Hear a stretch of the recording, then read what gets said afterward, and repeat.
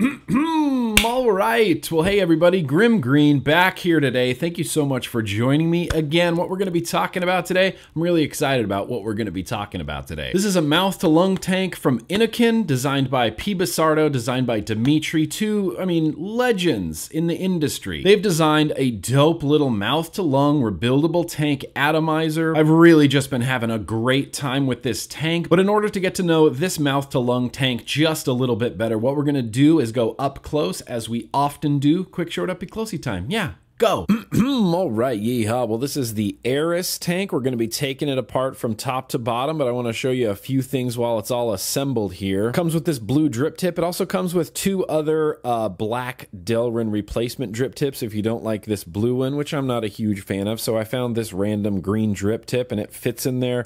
Yeah, well, looks nice. This is compatible with really any 510, any standard issue 510 drip tip. This little arrow right here is for the filling system. It's very simple. You kind of put your thumb here, slide it back. That's how you fill up your tank. Slide it back. Very straightforward and simple. Adjustable AFC on the bottom stops at full closed and stops at full open, but doesn't really stop anywhere in between. It's a very glidey airflow. And you can go all the way down to one tiny little hole, open it all the way up and have all the holes showing, or do any combination like these two, maybe just this big one, these two, these three, close off that big one, have these three. It's adjustable and you can experiment around with it, you know, to find the best airflow that you like. Taking a look at that 510 pin, it is nice and static, nice and protruding. I don't really see any reason to, but this is definitely something, if you know what you're doing, yeah, you could use this on a hybrid mod, no big deal. And on the AFC, in addition to the slot, they also have a hole right here, so you can just pick one. Pick your favorite airflow hole. Maybe that one, maybe this one's a little bit bigger, that one's even bigger, and then that one's the biggest. I apologize, there is some moisture in there. I just recently rinsed this out. It's no big deal, it's whatever, let's take it apart. Everything unscrews, glass comes off, no big deal. This is your chimney right hand. Now this is all one piece. This doesn't unscrew out of here in any way. Nice small reduced chamber on the inside for some pretty banging flavor. And then you got your build deck. It's a very simple build deck. Two set screws right there hold your single coil in place. I'm using the 1 ohm spaced Canthal coil that is included in this. It also comes with cotton. It also comes with 26 gauge Canthal as well for building. Got a bunch of tools as well, replacement screws. This is a tool for building contact coils. This is a tool right here for building spaced coils. And then you have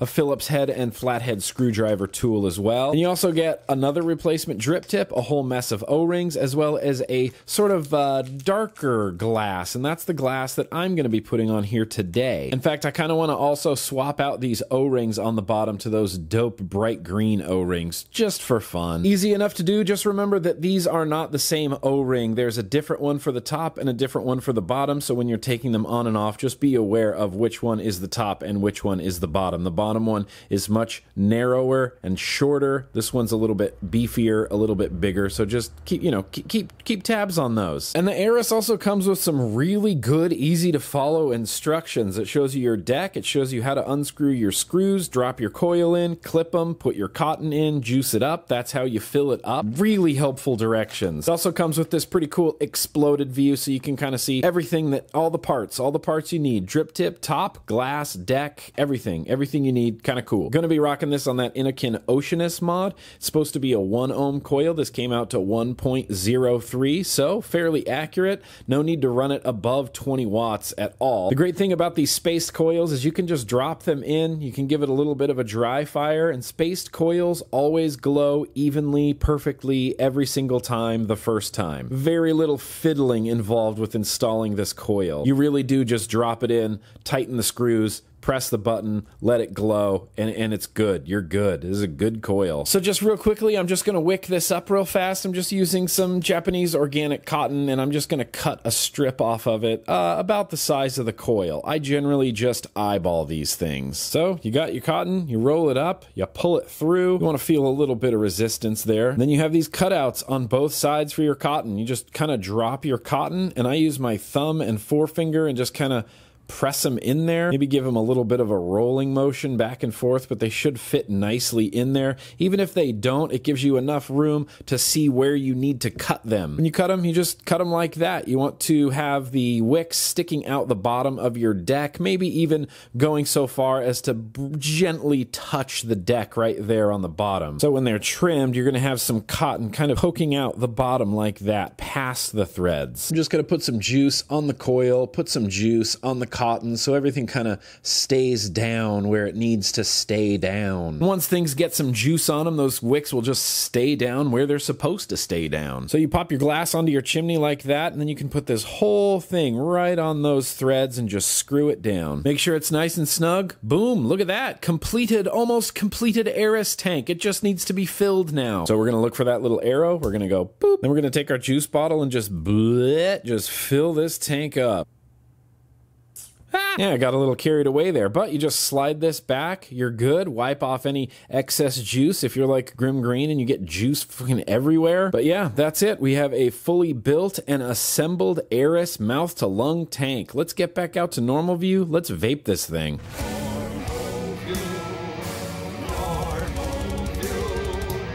With the included spaced 1 ohm coil, it's just a beautiful, warm, flavorful mouth-to-lung vape. I wasn't a huge fan of the little blue drip tip that it comes with, and I'm not a huge fan of the other little black drip tip it comes with, but this little contoured drip tip guy right here is one of the most comfortable drip tip experiences I've had in my mouth. And I'm inclined to believe that Phil was behind this because it very much matches the way that he likes to vape. Watch any P. Basardo video and the way he vapes is very much this drip tip, just the way it fits in your mouth.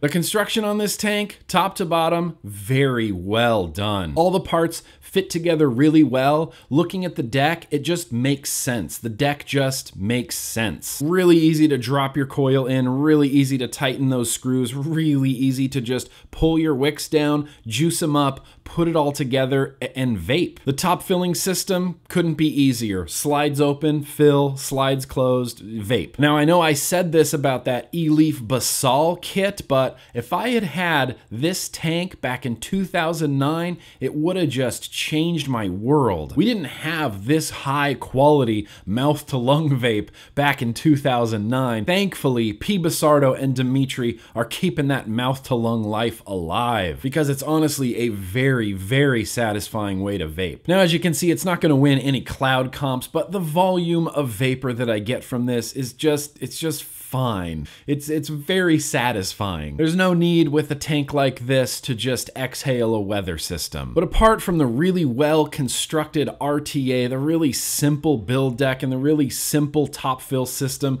the real shining star of this tank is the flavor, man. The flavor is just, I don't even dare I say it, it is spectacular. I've got this loaded up with 12 milligrams Strawberry Circus. It's a juice that I have been vaping for years and years on end, and it has not tasted better than it does in this tank. My favorite airflow is the second airflow hole over. It's the second smallest airflow, and I use the little circle there to just single out that particular airflow. I really like that airflow because it reminds me of my original mouth-to-lung love, the K-Fun Light. I've been using my K-Fun Light a lot lately, especially since Drew sent me this wonderful bell cap for it. And I gotta be real honest. I've always held the K-Fun as like the Entheon, like the top tier of just rebuildable, flavorful mouth-to-lung vapes. And I still do believe that to be true, but I think the Innokin ARES might give the K-Fun a serious run for its money. And the reason that I like that second over airflow, the second smallest airflow, is it is almost exactly the same size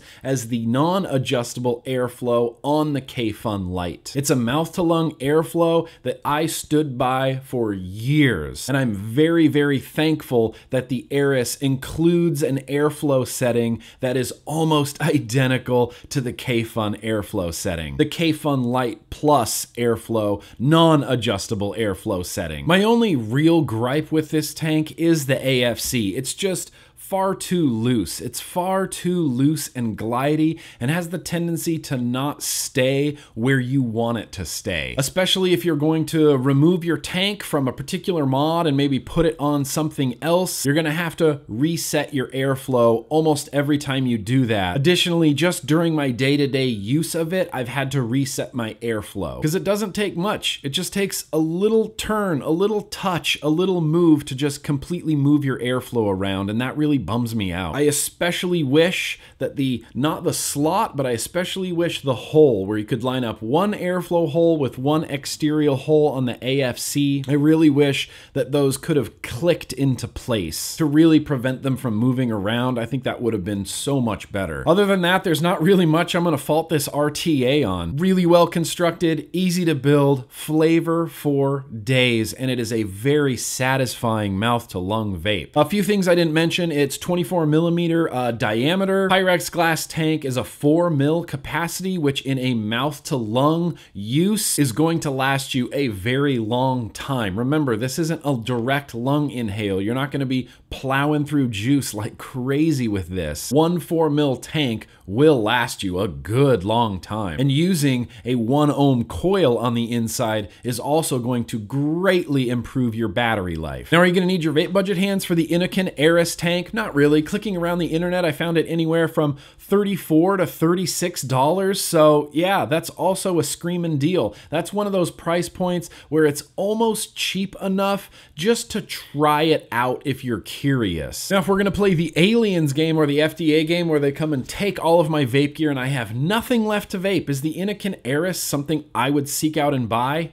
Yeah, absolutely I would. I love having some good high neck mouth to lung stuff in my collection. I love my Mi 1, I love my Mi Pod, I love my K-Fun Lite Plus, and I love this damn ARES tank. I can't stress this enough. The flavor on here is stellar flavor. Just beautiful flavor. A lot of people have been asking me to bring back the banana stickers, so that's exactly what I'm gonna do, and I'm going to give the Innokin ARES one single banana sticker. This is very banana sticker worthy. I think in a world full of big sub-ohm tanks and big drippers and lots of clouds bro clouds, it's nice to have a functioning, well-built mouth to lung 4 mil capacity RTA that you can rock on like a cool single 18650 regulated mod or a single 2700 regulated mod. It's just a completely different way to vape, and it's a very, dare I say it, old school way to vape. And maybe it's just because I've been around for so long, I really appreciate that, and I can really appreciate the old school feel that P. Basardo and Dimitri were really going for with this. Anyway,